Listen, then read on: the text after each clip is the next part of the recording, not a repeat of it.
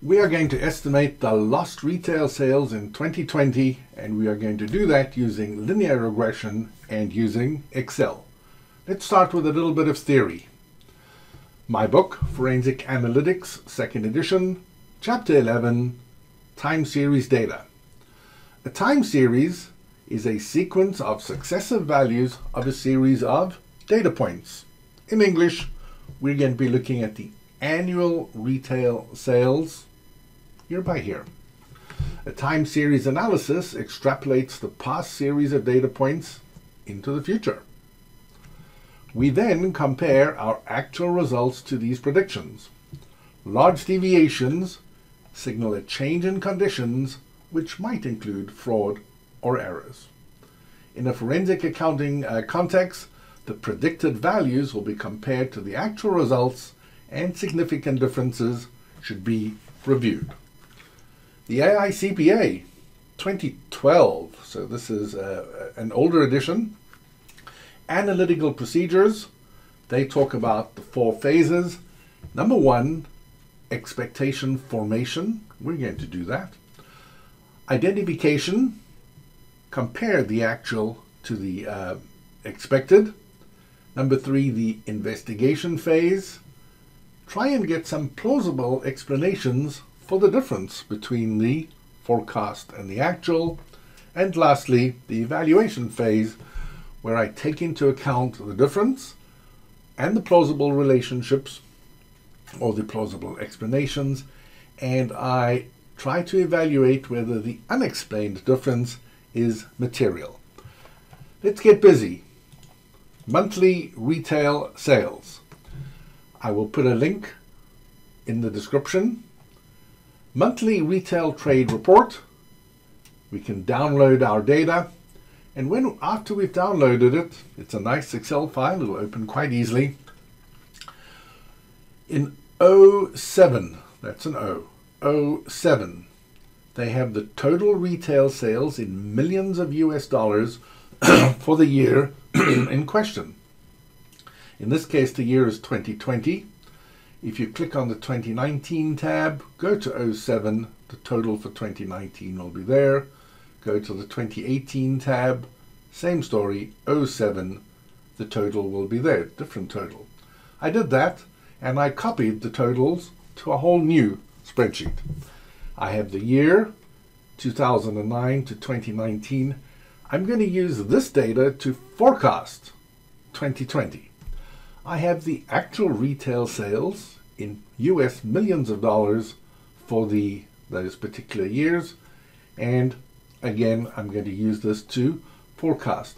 To do my linear regressions, I'm going to add an extra field in here. I'm going to call it here either year or counter, going from 1 to 11. This just helps my linear regression a little bit, and we'll see why in a moment. Let's go back to some basics. A few weeks ago in my class, we talked about the straight line between 2 points. We had the total cost per unit. We had 60,000 units, 80,000 units, 100,000 units, and at each of these units, the total cost per unit, which I suppose it should be the average cost per unit, the average cost per unit was going down. Here we go. 1 point, 60,000, 8.5, 80,000, 7.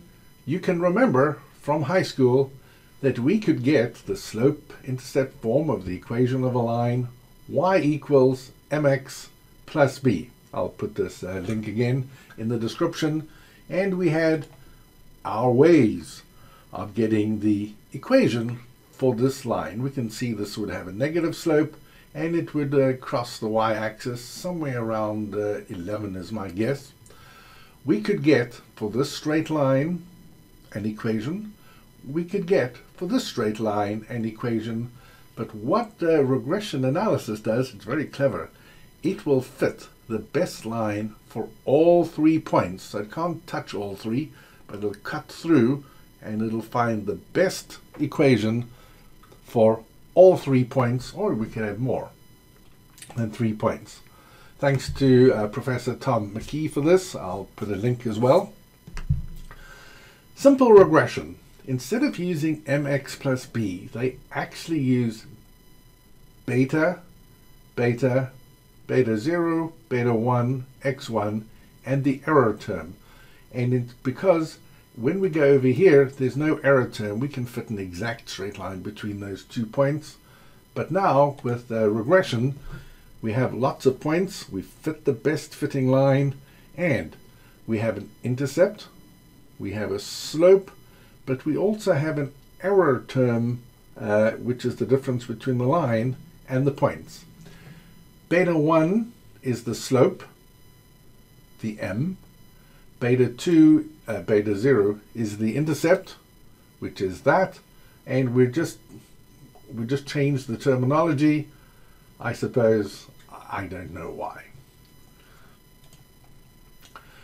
We can use Excel. Data analysis, regression, and let's get busy with Excel. Here I have it. I've called it counter over here, and we will go data analysis. If you don't have this, you have to load it or install it. It's there. You just have to find it and install it. Regression, okay. The Y range is here. The X range, and I prefer this as opposed to that, is here. What happened? Better. We don't have labels, and I like this one here, the line fit plots, and this should be good enough. This is Excel. Okay. And something happened. It really, the Y range is here. Much better. Okay. Got it. The regression output, I'm going to just round this to format cells. Number, we'll take a 3. There we go. R squared, 0.994. That's high. The highest it can be is 1, which would mean there would be no differences between the fitted line and the actual line. 994. Most of the variation is explained by the change in x. Here are my coefficients. I'm going to take this quickly and I'm going to format these cells as number, no decimals, 1000 separator. Here we have it. The intercept is there. The slope is there. The slope is the annual change. These t statistics are off the charts. Format cells. Let's just format all of these here. Off the charts high. Format cells. Number 2. We're good. These t statistics are very high. Our regression is good. When these numbers are greater than 1.96, we have a significant, statistically significant relationship. Because I used here 1 to 10, we have the predicted values over here, and we have the residual, which is the difference between the 2 points, the actual and the expected, over here. And I'm just going to take this graph and we're going to do a better graph than this. But this is very nice. We have the actual y and we have the predicted y, and they are so close that it looks as if the points are on top of each other. What I'm going to go do now is I'm going to do my own graph, and we're going to go back here, and what I'm going to do is predicted.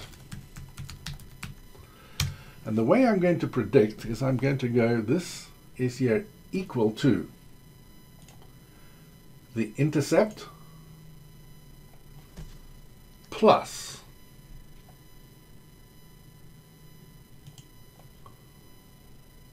one times the slope. enter. I have the predicted, but what I need to do is I need to keep going back to those numbers over here. It can't move down. So let's see if I've done this correctly, because I can see it's $B, $17, $B, $18, and we go down. It's looking good. These are the predictions. Format cells. We'll format it as currency, no decimals. These are in millions of US dollars. And here I have my predicted. So let me graph the actual. Insert. Not that one. Much better. This is the actual. And it looks very nice, but I don't really like the line there. So we will do Format Data Series. I'm going to go here, and I want no line. Much better. These are the actual points. I am now going to add the predicted, and the way that we will do that is select data.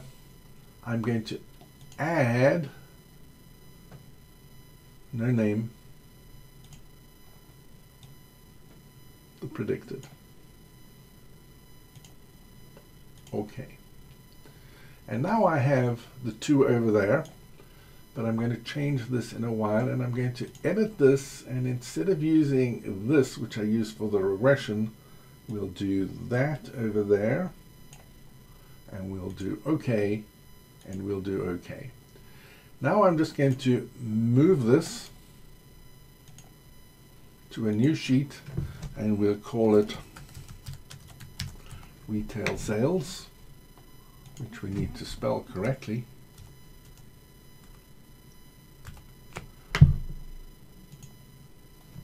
Better. I'm going to format this data series, and the orange ones, we will format this data series. In this case, I would actually like a solid line, but I would like it to be a dash, and I would also like markers, marker options, no markers. Much better. And in fact, the last thing to tidy this up, format data series. We have a line. I want this to be black, and I don't want it to be so thick. I now have my actual, the blue dots. I have my fitted regression line, the dotted line, and it's a beautiful linear fit. What I need to do is to put a title, retail sales, year, and we're off to the races over here. But I still haven't finished. I need to go back here, and I need to get the prediction for 2020. And indeed, the prediction for 2020 will be equals the regression, the intercept plus the slope times, go back here,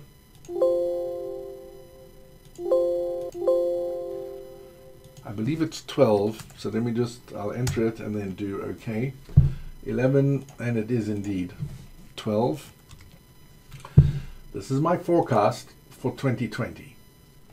Let's go back to my data, and I think I can get that straight from here. Where was it? For 2020, the cumulative 6255046.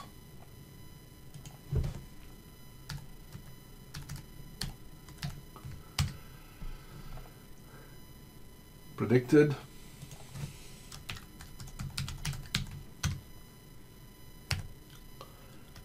Actual. And now I can see that the actual is less than the predicted. And so I actually want to show a negative number here. So I'm going to go equals actual minus predicted. We're short. Difference. We are short by 142,056 million US dollars. Let's get a percentage equal the difference divided by, and now I'm going to get the difference as a percentage, divide by predicted, and I have to change this here and do format cells, change to a percentage. Okay. We're down. My actual results were 2.22% below predicted. My actual results were 142,056 million dollars less than predicted. Let's go back. I have my answers over here.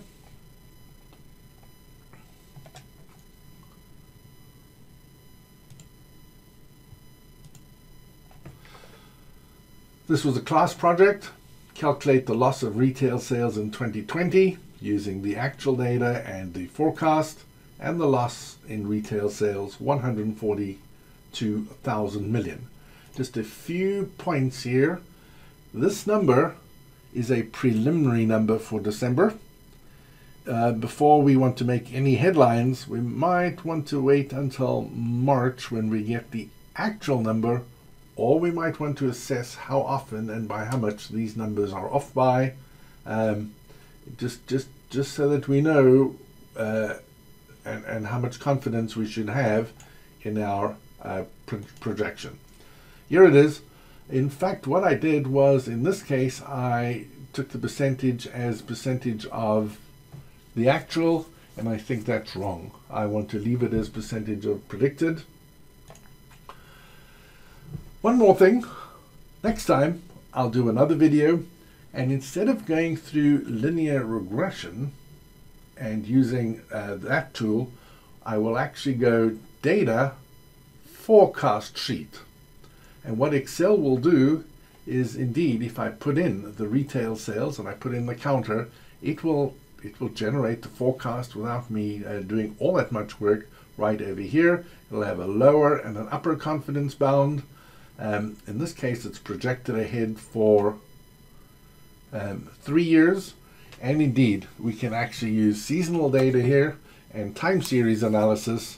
So this is an upcoming video. Subscribe, and please click like if you liked it.